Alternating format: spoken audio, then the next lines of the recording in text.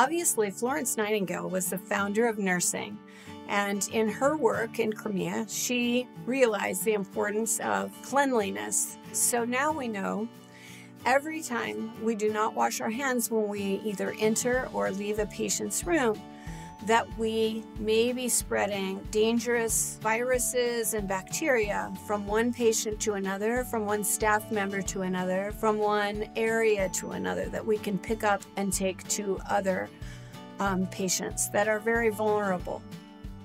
Hand hygiene is so important for providers at RUHS.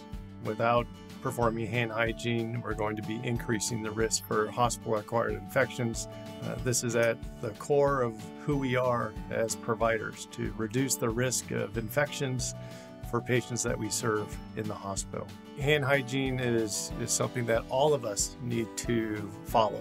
This applies to nursing staff, physicians, residents, all staff members within the hospital to help reduce infections in our hospital.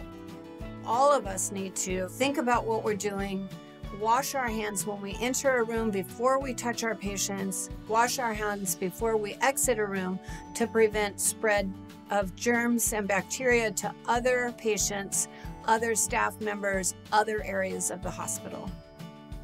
Remember, CDC's Project Firstline has infection prevention trainings designed by healthcare workers for healthcare workers.